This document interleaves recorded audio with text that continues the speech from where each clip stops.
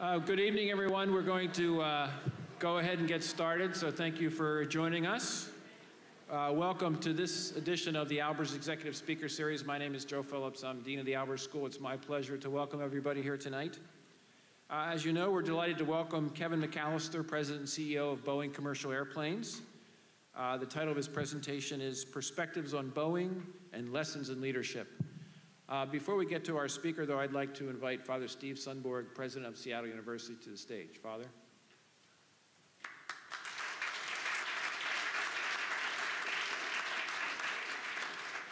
Thank you very much, Joe, and welcome to this edition of the Albers Executive Speaker Series. It was just such a great series, and I always want to congratulate the Albers School and Dean Joe Phillips.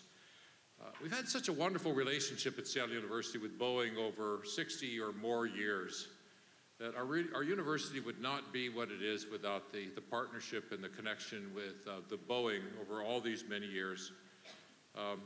Boeing is our top corporate recruiter of graduates from Seattle University. We've had over 3,200 employees at Boeing over these years. They were the co-founders of Seattle University's executive leadership program.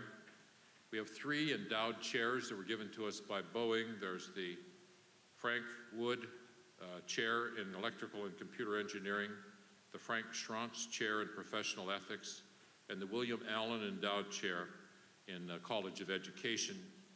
We have a Boeing room in the Learning Commons and Library. They've supported hundreds of students with scholarships at Seattle University, and they made a special gift on their 100th anniversary just a little over a year ago. So we're so grateful to Boeing and to our partnership and how they make us to be a better Seattle University. So it's really our privilege to be able to have their CEO and their president of Boeing Commercial Airplanes with us this evening. Thank you very much.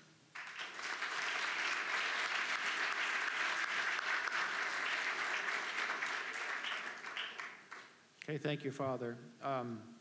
Before introducing our speaker, let me briefly describe the format. So Mr. McAllister will make a presentation of about 15 or 20 minutes, then we'll go to questions from our panelists, who I will introduce to you later, and then there'll be time for questions from the audience. As President and CEO of BCA, Kevin McAllister is also an Executive Vice President of the Boeing Company, a member of the Boeing's Executive Council, and serves as Boeing's Senior Executive in the Northwest. He's appointed to his current position in 2016 and thus oversees more than 60% of Boeing's revenues, and it is a unit that has produced and services over 12,000 commercial jetliners flying around our planet. Before joining Boeing, he was president and CEO of GE Aviation Services.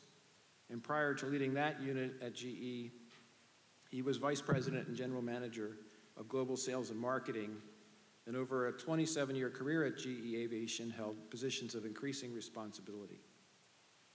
He is a member of the board of directors of the Washington Roundtable, which is an organization of business leaders that supports a vibrant Washington state economy. He's also chairman of the board of directors of Orbis International, a nonprofit global organization dedicated to supporting affordable, accessible, and sustainable eye care.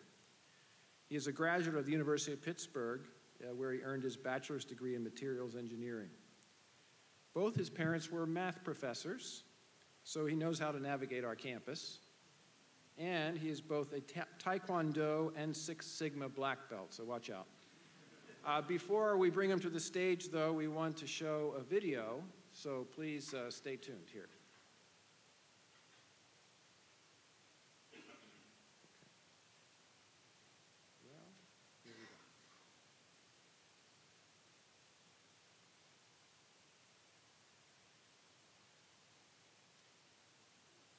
I guess that video is being stubborn here.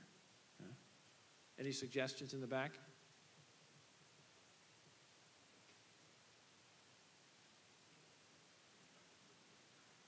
Yeah, I'm too old to run this machine. Is that what you're saying, Father? Thank you.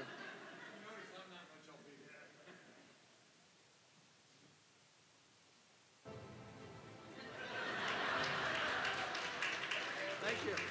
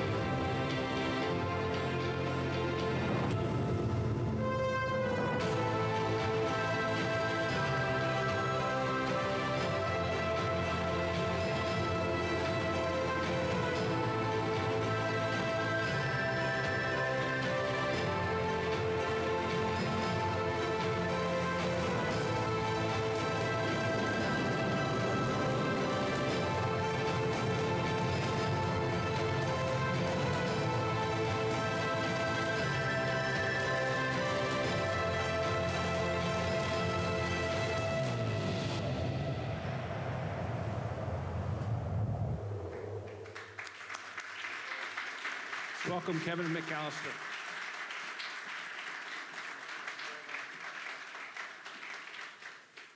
Thank you, folks. It's great to be here, and I'll tell you, when you're having a bad day, there's nothing like watching a video of two of our youngest children, the MAX, 737 MAX, and the 787-10 flying in the sky. It's just makes my heart swell every time, and I confess I've probably watched it now 1,000 times. That doesn't mean I've had 1,000 bad days. Just I enjoy watching it. I'd like to thank Dean Phillips. Thank you very much, and Father Sumberg, thank you so much for the invite to be here today.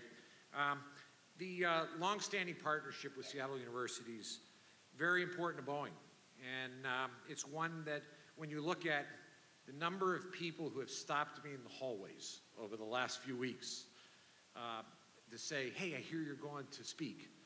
I went there, has been rewarding because it just is a pedigree, shows the pedigree of teaching and how important the alumni in Boeing really are. The Executive Collaboration, Executive Leader Program we've had is another great example. We've been involved since 1998 in order to help drive the development of our young leaders. And I think for me, the hallmark of the engagement goes down to the projects we have, and I think we're at 89 or so, driven around year-long projects around interacting between students and members of Boeing as a teaching forum in engineering, but also as a forum that allows you to contribute to our learning.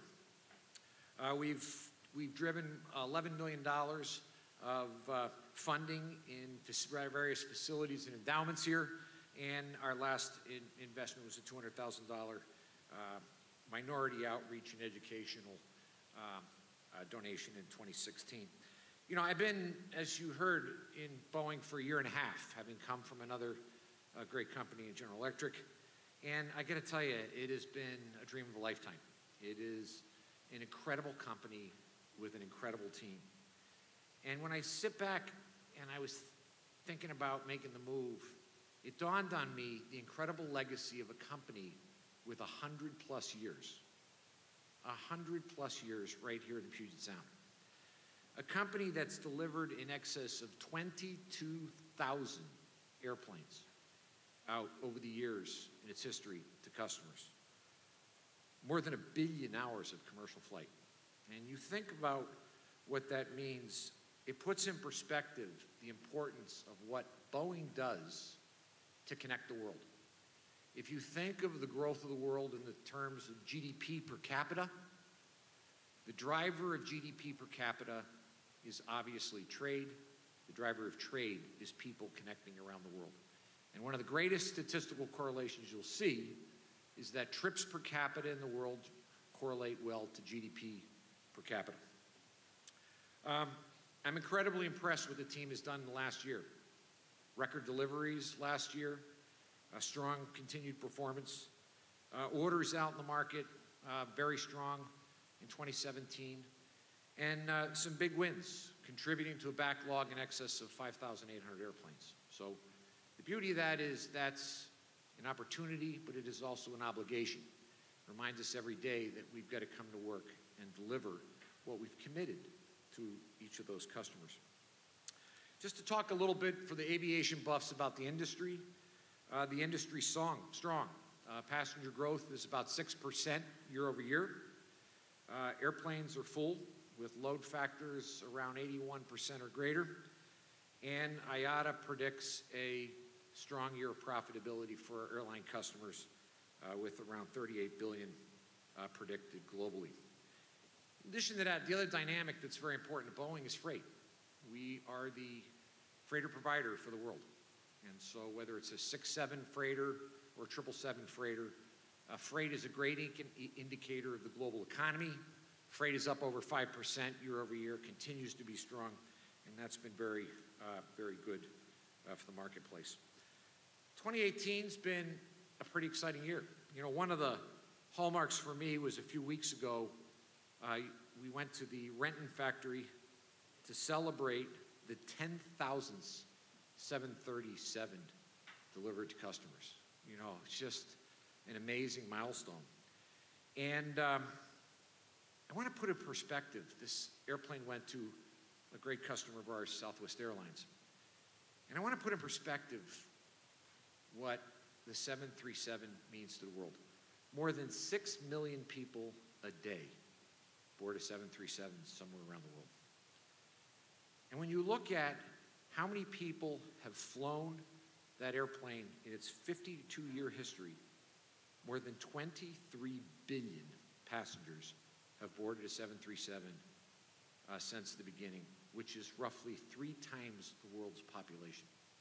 So you think about how important that franchise is, that airplane is, that we make right here in the state of Washington at our Renton factory.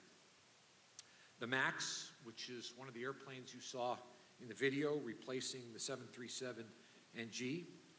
Very strong order backlog for the airplane. It's performing very well in service, very strong reliability, and the family's taking shape. So with our first entrant out in service, MAX 8, the larger variant of this airplane just entered service with Lion Air a few weeks ago. We just flew our first variant of this family, the MAX 7, a few weeks ago, and we just froze the design of the largest variant, which we call the MAX 10. That will be the largest of the single-aisle airplanes that'll fit up to 230 people, and we launched it last year at Paris Air Show with 361 orders in a few days. That would be one of my happy moments in the job. And, you know, the other big transformation, because we have a habit of talking about great airplanes, but I want to talk about great people and great factories. When you look at what Renton does to make 737s right here in Puget Sound, they do in one factory what our competitor does in 4. They have been one of the greatest examples of industrial transformation over the years, as they've consistently driven capability. In the same building, they've been able to grow the output, approaching 52 this year and heading to 57 airplanes a month. Now think about as big of an asset as an airplane is, think about putting 52 airplanes out every month. And that is no small challenge. It's an incredible feat of production system focus and an incredible effort to connect various organizations around the business to go do that. 787, our twin aisle, has been undisputedly the wide body of choice. Last year was 75% order share amongst the wide bodies. More than 660 in service. That airplane has carried more than 226 million passengers and has opened routes around the world. An airplane that has the range and the economics of a 787 allows customers to fly to city pairs that didn't exist before. So as you put more efficient airplanes out in the market with more range and more capability, new destinations emerge, connecting passengers and trade around the globe. 777 continues to be a strong franchise, and the 777X, the latest airplane to come to us, is going to deliver in 2020, and we're starting to put the first airplane together. And for a new person on the block, watching the first airplane start to take shape is an tremendously exciting opportunity, and not without its challenges. But the team have done a great job as we continue to work the production system. If you look at the factory, you know, we talk a lot about American industrial transformation. I want you to think about the Everett facility. It's the largest building in the world. More than 5 million square feet completely being transformed to make the Boeing company more competitive. By making the Boeing company more competitive, we sell more airplanes, we create more value for customers, and it's been amazing to see how that facility is transformed with robotics, with lean, with new flexible tooling. Incredible opportunity for us to continue to grow in the company, and we're very proud of that airplane. And it's also a great example, along with Renton, of the Boeing investment, the billions of dollars that Boeing has put right here in the Puget Sound to invest in our competitiveness. You know, one of the things we're looking at, again, you never stop thinking about what's the next opportunity to create value for customers. In this business, you start with what creates value in the marketplace, and you work backwards. And we are looking at a new airplane that we call middle of the market. It sits between the single aisles and the twin aisles, 210 to 270 passengers, 5,000 nautical miles kind of range. And we think it's an opportunity for us. But, you know, people ask me, well, why is it taking you so long to look at this? And I tell you, when you think about big investments in a market, you want to do them right. Those of you in business school, making sure you understand, is this the right configuration for your customer? Do you understand the global needs today, but also do you understand the emerging market needs of tomorrow? As well as, do you have a business plan that makes sense? So we've made no decision at this point on what we're going to do, but we're working actively to look at the airplane, potential airplane, and the business plan. The one thing that I want to press upon everybody is a company can never rest. Leaders can never rest on their progress that they've made. The rearview mirror doesn't matter. And so at Boeing, we're very focused on, first, the foundation of credibility, which is deliver on the commitments we make to customers. It is the foundation of credibility we have in the marketplace.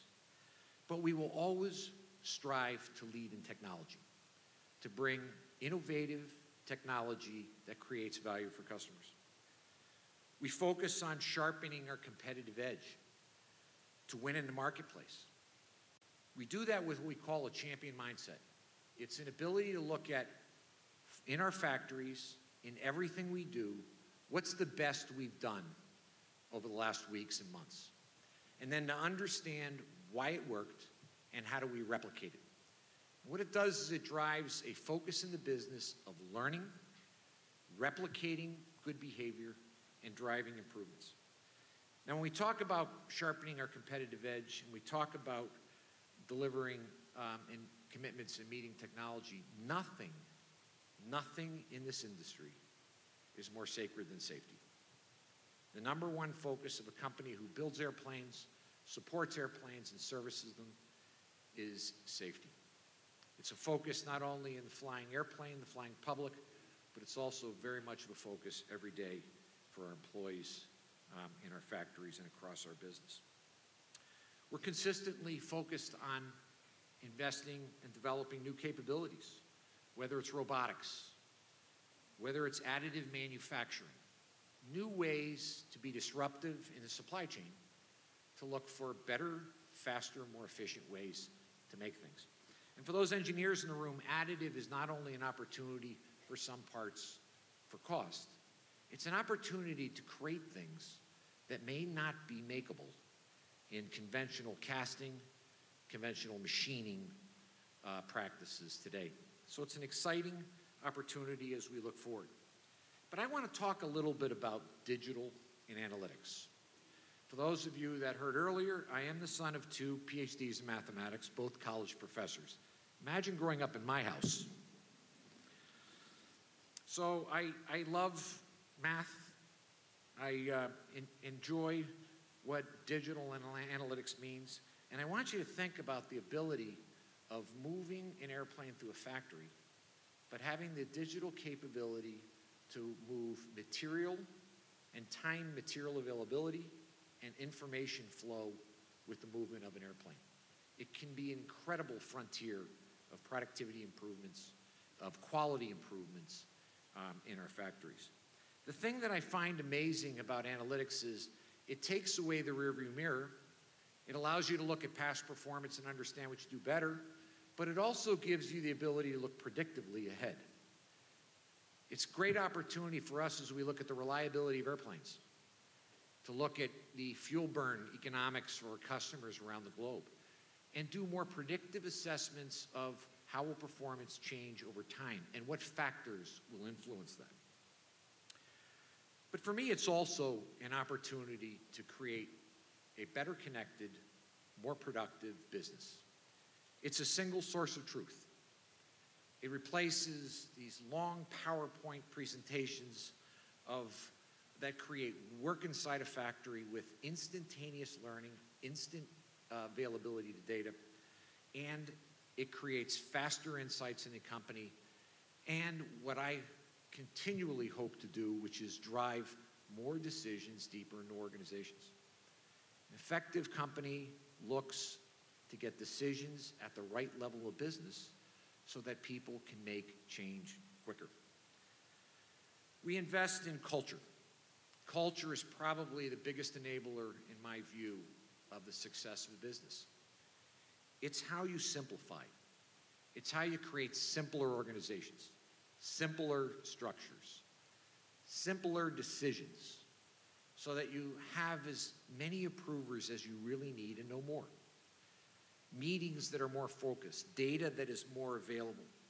And so we're very focused on how we behave with each other, how we collaborate, how we work together, how we make more efficient decisions across the company. And I'll tell you, for me, my best days are when I can get out of the office and do one of two things. What I did today, which was the chance to get out and talk to customers, they're in the tie,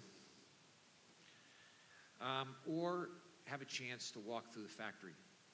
And it never stops to amaze me when you walk through the factory what you learn. Because I see the heart and soul of Boeing. Incredibly hardworking people who find a way to get it done.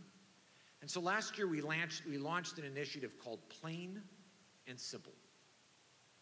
And it was a way to go listen to the floor, capture the great ideas the mechanics and the people on the floor have, react to them quickly, get them implemented, and get their work in front of all our Boeing employees, in front of our customers, through a website that lifts up the performance of our people, shows how they're changing quality, safety, reliability, and value for customers. And for me, it's a great way for me to spend time looking at how incredible the Boeing people really are. You know, as leaders in the room, it isn't all about business. You know, for me, it's a lot about family, it's about business, but it's also understanding that a great company's got to be a good company. Great leaders have to be good leaders. And that means a reinvestment into your local communities. It means a reinvestment into education. It makes it important for us to sit back and say, are we preparing the next generation to lead? But also, are we learning from the next generation? Are we listening to the next generation? And so our focus on education has been incredibly important. 54,000 students engaged with Boeing through various STEM programs. 16,000 books provided to children in need in low-income families. And for me, another great hallmark of the Boeing company, more than 10,000 veterans, just here in the state of Washington, employed by the Boeing company. These incredible leaders come into our company equipped to lead from day one. They understand teamwork, they understand accountability, and I'm very proud to have them as part of our team. So as students, I have a couple things. You know, I thought about this as I was coming back from a customer visit today. I thought, what do you tell a room full of students who are far brighter than I am? So I thought, well, I just pass on some hard lessons learned. Number one, covet learning and get ready to be a student for the rest of your life. It doesn't stop here. In fact, the higher you move as a leader in a company, the more of a student you become. Because if you want to be competitive, you have to have peripheral vision. You got to look for your blind spots. You got to be able to see around corners. And the way to do that is very much to continually make what you do every day an exciting learning journey. And let me tell you, when you leave after 27 years in a company, the GE aviation business that I knew well. I probably knew most of the folks in the business in every site around the globe. When you leave that to come and start anew, you better covet learning, because let me tell you, in the last 18 months, I've done more learning than I ever thought I'd do. I want you to think about learning also in terms of what are the needs of tomorrow. Too often we think about what is the curriculum that worked for yesterday. You are the generation that will make artificial intelligence what it will be tomorrow in times of how we manage equipment, how we manage factories. You are the generation that's going to make digital analytics a common fiber in business. You're the generation that's going to continue to drive robotics. You're the generation that's going to think about great ways to redeploy people, to take people and put them on higher valued work as automation continues to grow. You're going to be the generation who thinks of new commercial strategies, new business strategies, new product offerings, and new markets. The world won't always travel the way it travels today. There'll be new ways, new forms of transportation as we look at the freight world and as we look at the passenger world. Potentially smaller vehicles for cargoes, potentially smaller vehicles for passengers. You're the generation that when you covet learning and you focus on the skills of tomorrow, we rely on that for our growth. I tell you too, embrace teamwork and diversity. The I generation doesn't exist, not for me. The individual who thinks that they got it all, they know all the answers, it's about them, you know, they don't last long, because in a business, you've got to lean into people. You've got to rely on others. And diversity, I think, is the greatest strength of any company. It's the ability to take people who have very different life experiences, who have different capabilities, who are different people, different beliefs, different genders, different ethnic backgrounds, and put them all together in a business where you can harvest on that strength of what we do. Strong leaders are great connectors.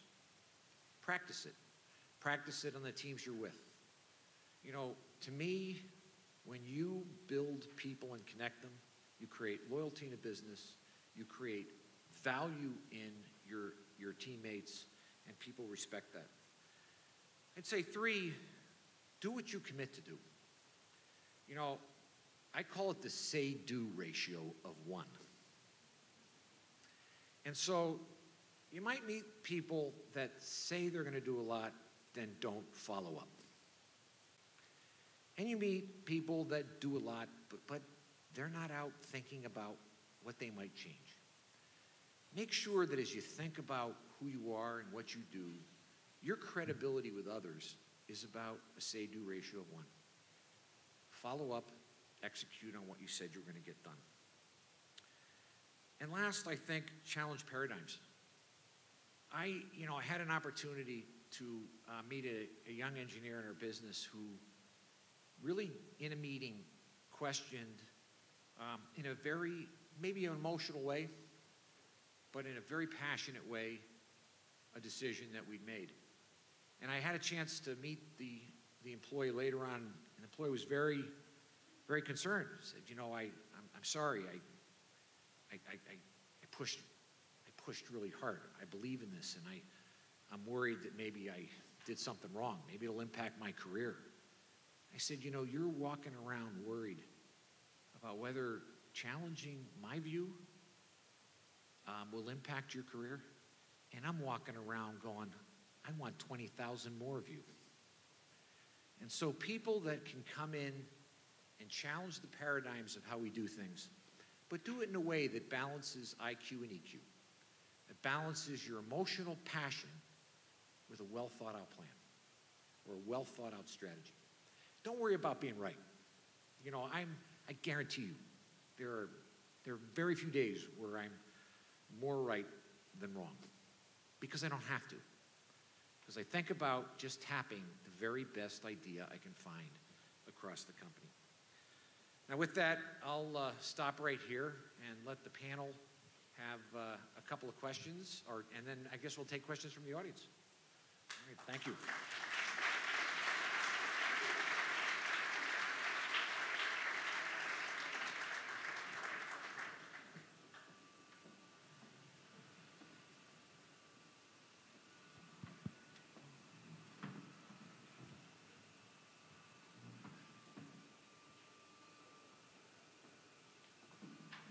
I want you to know I brought a couple experts with me just in case the questions get too tough. Okay, so you can see our format here as we have our three panelists. I'll very briefly introduce you to them, and then we'll get started here. So let's see, in the middle is Braden Wild. Braden is a senior from Erie, Colorado, and he's a international business and economic development major, and he's had 2 internships at Boeing while he's been here, and he has founded a student-run business called Mott Coffee, and he will, after graduation, take a job with Starbucks in their finance rotation development program. So Braden's there in the middle. Then closest to me is Lindsay Davis. Lindsay is a senior manager at Boeing in their HR function, and she is currently a student in our EMBA program, and she will graduate in June. And then furthest from me is Joe Lopez. Joseph got his undergraduate degree at Seattle U a few years ago. He's currently working with Boeing as a property management specialist, and he also had an internship while he was here at Seattle U with Boeing. And I'm glad to know that he's going to be joining our MBA program in the fall, right?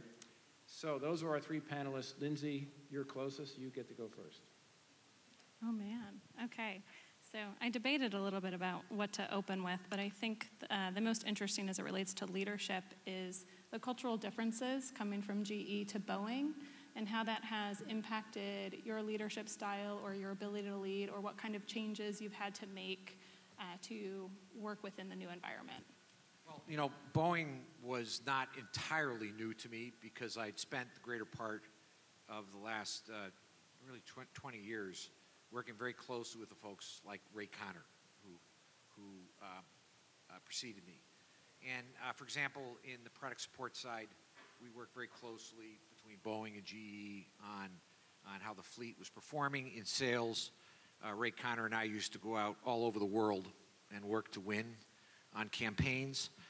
But so when I came in, you know, very, very candidly, I thought I had a much better feel for the culture than I did. You know, it's one of the revelations to me is business cultures are different. You know, how I grew up in GE Aviation, I had spent 27 years in one business. Now, I'd worked in every single pocket of the company, but I spent 27 years in one business. There was very little about what we did, about how decisions were made, that I didn't either know or know who to call. So coming into Boeing culturally, you have to do a ton more listening. I've had to put aside how I believe a company should work, how I believe we should message, and spend a lot more time listening to the leadership and listening to the employees as to what matters. The thing that was easiest for me was listening to customers, because I'd been out with customers. We've been talking about airplanes together with Boeing for a lot of years. But for me, coming in, the culture is with people who love making the best airplanes in the world. No matter where you go in the company, the love for American airplanes, you just can feel it. Now, how decisions get made, how the business is structured, how we focus on the agenda that I want to drive, which is how do we continue to be competitive on our airplane products, lead with the best airplanes in the world, but also continue to fund our future. You know, I think the big focus is cost competitiveness is very important, because if you're more cost competitive, if you can create more speed, you create capacity. You create capacity, you can bring in more jets. You can bring in more jets, you can help employment. And when you get more cost competitive, you can reinvest that in the future of the business. And I think that's been a big push for me to drive in the company, and also to really bring a big focus on connecting the digital world with the industrial world when we go. So it's been an exciting journey. Not everything I've done has gone well. I've had some tough lessons learned. But the great thing about a great company is when there's a lot of people around to help point you in the right direction. I've heard a lot about your sense of humor, how you're willing to, accept other viewpoints. You want to be challenged. You want to bring in all voices. And for me, as a current student here, aspiring, to be a business leader, as many people in this room today, I always bring it back to ethics and what is your inner drive. And we're here on a Jesuit campus, right, that values social justice, that values discernment. And I'm curious how you, in your personal life and managing your team, what kind of management style and ethics do you bring to your team? What do you hope to drive in the company, and how do you, use that to drive a good business, a great business? I think the foundation of any company has to be built on great ethical grounds. And so my view is I have to hold myself to the same standard that I hold anybody in the company. We as leaders have to hold ourselves to a higher standard. And I think how we conduct ourselves is really important. We've got to be approachable. I think leaders have to be able to be approachable so that people feel comfortable talking to you. I think we have to have a sense of humor. Some days it's the only way to get through the day. I think we've got to be humble. I will tell you that arrogance is the worst trait I see. I have very little tolerance for it. Inquisitiveness is something I cherish. People that want to look at a problem around all grounds. On a personal note, my faith is very strong. It affects me as an individual. It affects how I think about what I do. It's very important to my wife and I. And I don't think anybody should feel like, we are people first. How we interact in the community, how we interact with people. I think the more honest, the more true you are, the more people want to be around you. The more people want to follow.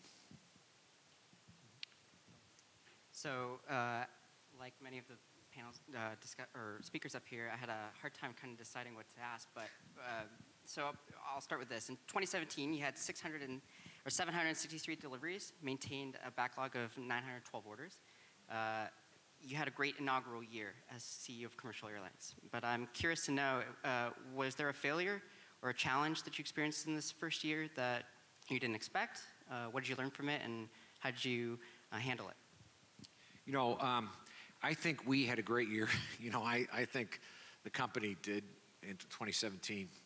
I'm talking about 2017 performance because we're obviously in quiet period with earnings coming out. So I think the team did very well, and I'm very, very proud of them. I think are there issues? Tough lessons learned every single day.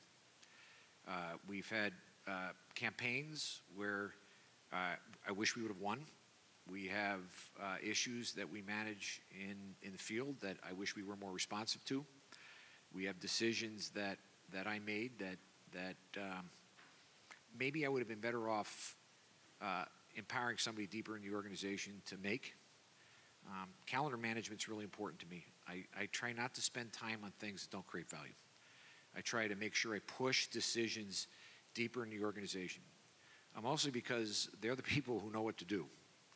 I try to cultivate an organization that collaborates so that we don't get single point decisions. But there are tough challenges each and every day. Some of them have applied, for me, have been things in the factory that if I would have spent a little bit longer focusing on, maybe we would have made a different call. With customers, there are points where we could have done something better to attack a problem faster.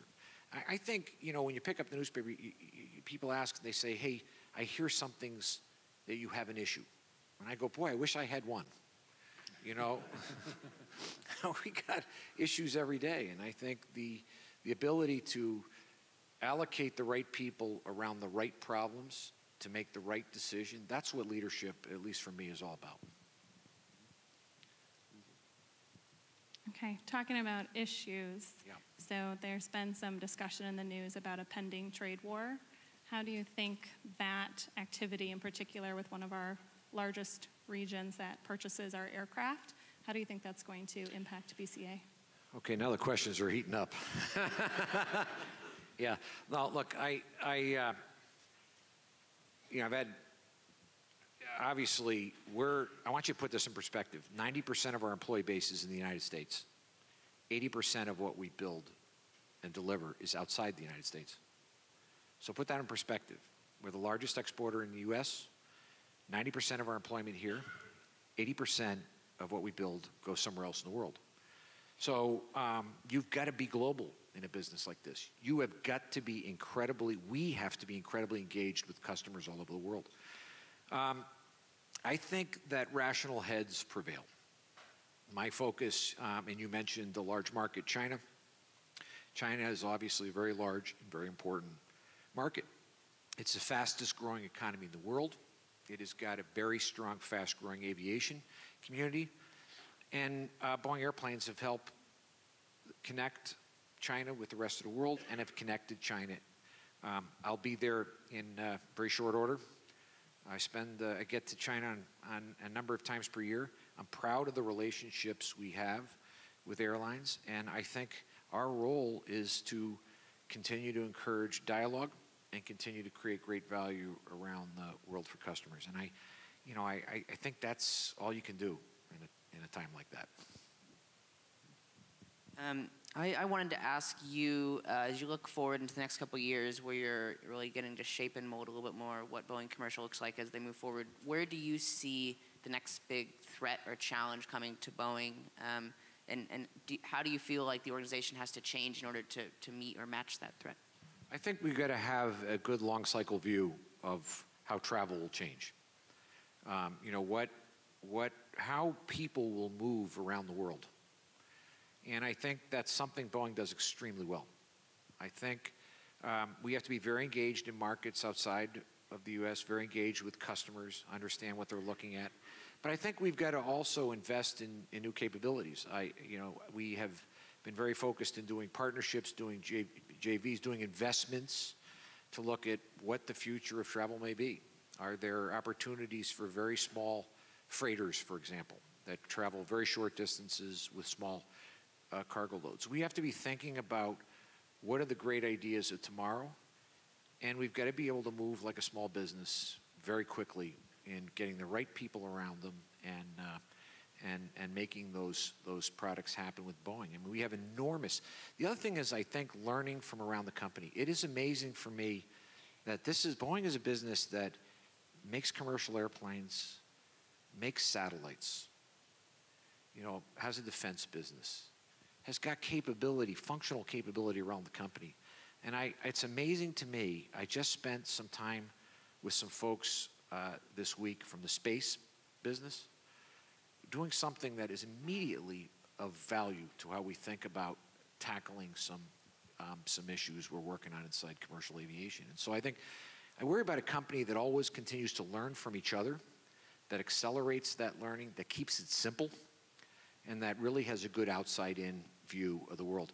Very often you meet people and you see companies that have a very inside-out view. They believe everything that they see within the walls of what they do.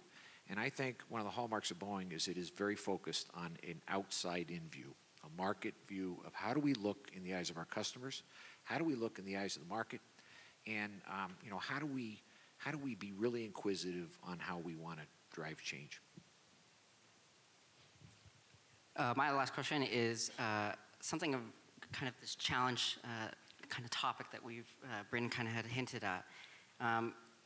Boeing thrives on that single aisle, twin aisle kind of plane that allows us to connect to more cities and that hub kind of spoke model in it. And I'm curious, with the volatility of the market right now and with the increasing prices of jet fuel or even just the environmental awareness that we're seeing because of travel, what do you kind of see and envision for Boeing going forward in that? And also, is Boeing going to be that company that makes the first non-fossil fuel powered plane? Is that ultimately what you see as the goal of what aviation and travel should be?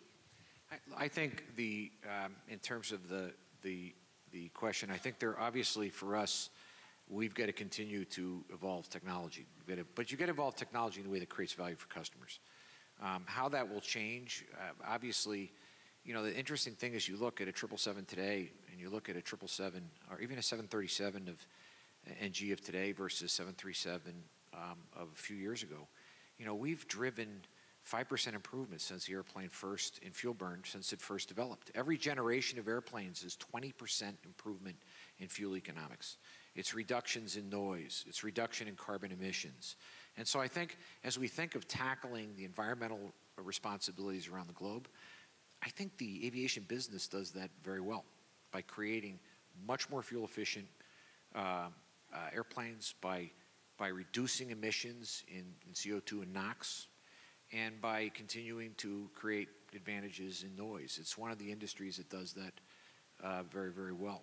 I think we'd like to be the first in the things that create value for the emerging needs of our customers today and our customers of tomorrow. And we spend a lot of time, we're not going to publicly disclose all the ideas we have today, but we're spending a lot of time looking at what those might be.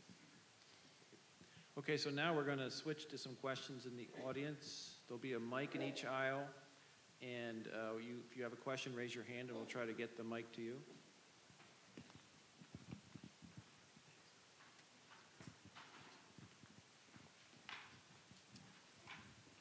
First question over here. So despite increased demand in airplanes, commercial airplanes across the world, there's been supply chain issues that have kind of plagued both you and your competition.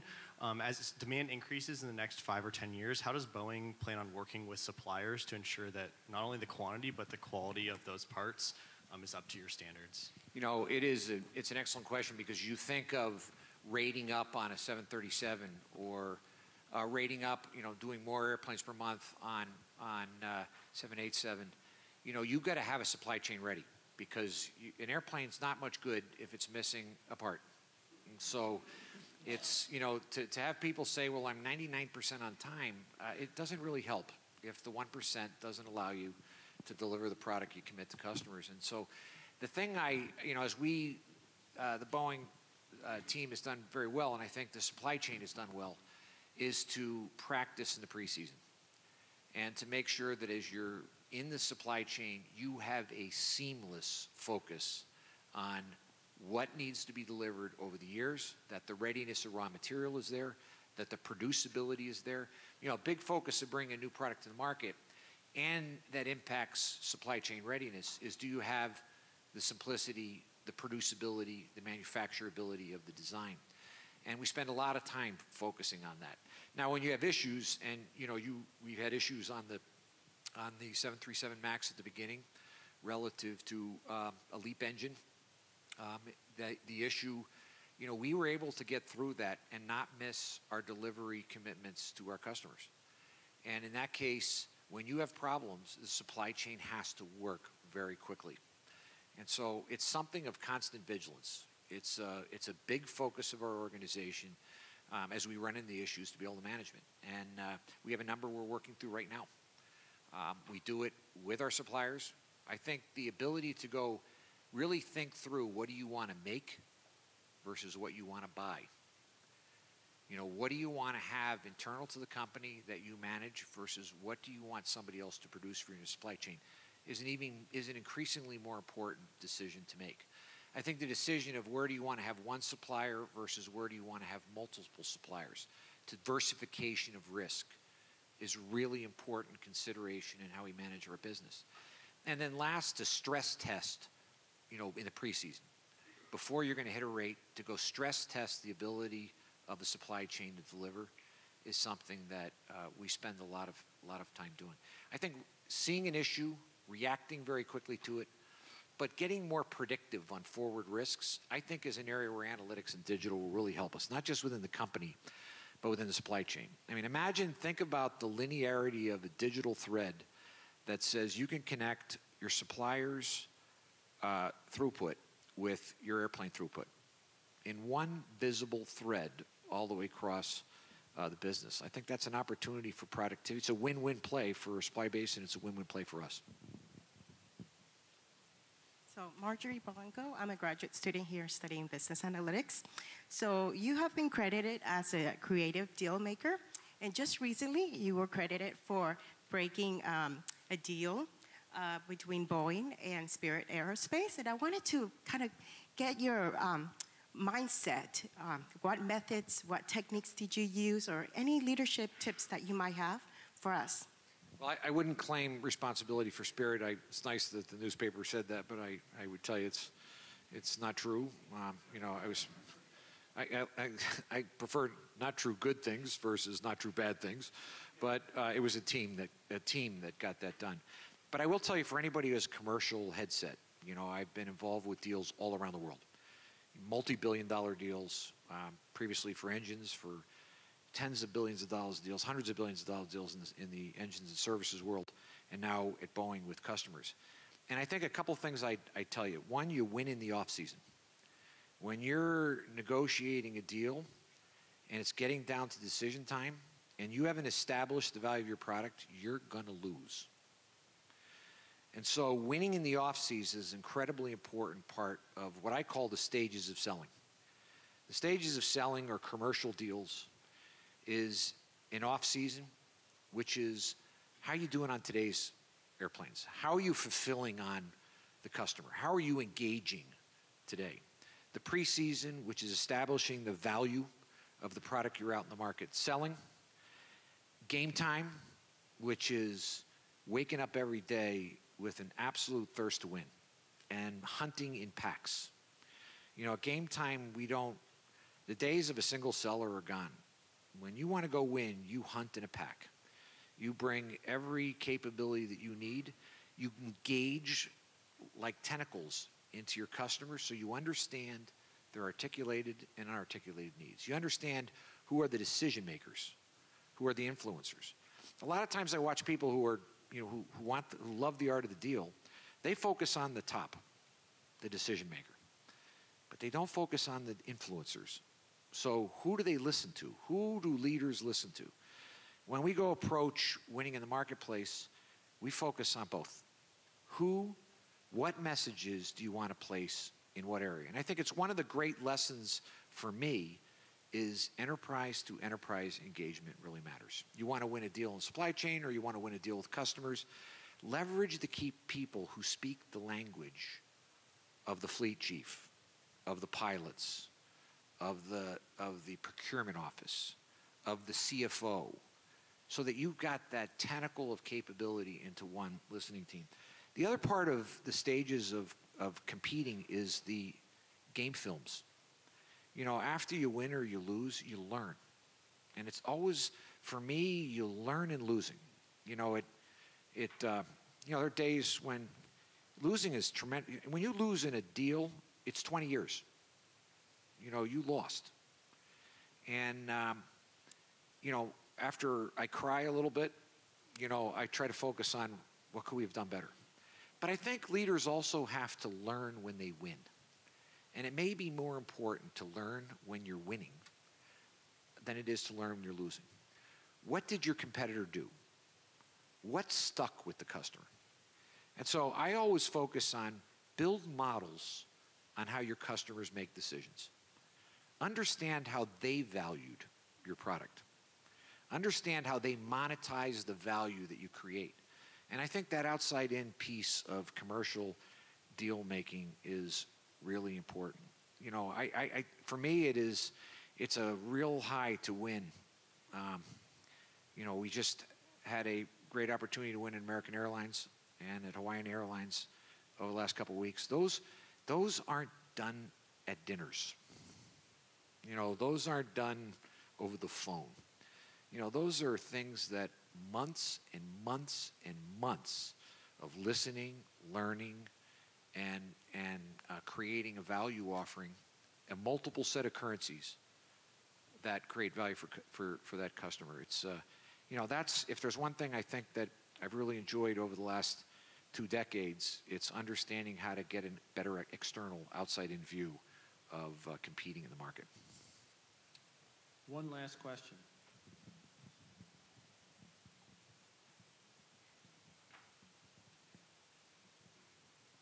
Hello. Can you comment something on the Embraer deal? No. Only to say, look, it is obviously an opportunity we're working today, and I can't make any more comment beyond that. I'll take another. If there's one more, you're. Okay, one more question. Yeah. Can't be a yes or no question. Yeah.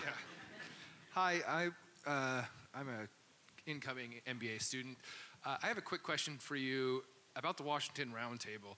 Can you talk a little bit about the importance of networking with other business leaders and individuals and what you've learned from the likes of Blake Nordstrom and Dan Fultons of the world and what you get out of that? You know, for me, being brand new to the state of Washington, it's been a unique opportunity, first of all, to understand what's here, but also to tap into leaders who've done a great job in their own business that might have a view of how we make a very competitive workforce here in Washington. What is it that we want our messaging to state and local governments to be? What are learnings that we can leverage? And I think, you know, one of the big focuses for us is the workforce of tomorrow. It is really important to those of us that have large bases here. You know, how do we create a very competitive educational system? How do we tap into talent? And for me, it's been a really great learning vehicle. I think it's a very uniquely talented team. Seattle Roundtable's also an incredible opportunity for me, the chance to meet leaders right here in Seattle. I mean, I get to talk to people day in and day out, like you know, at least once a month. I'm sorry, like Brad Smith at Microsoft, who I wouldn't otherwise spend time with, but you know, they tackle some of the same issues that we do, and to get a chance to learn from each other, see how they're thinking about local issues and more global issues has been very effective for me. It's a great welcome to the state of Washington. Well, let's give Kevin a round of applause and thank you for being here.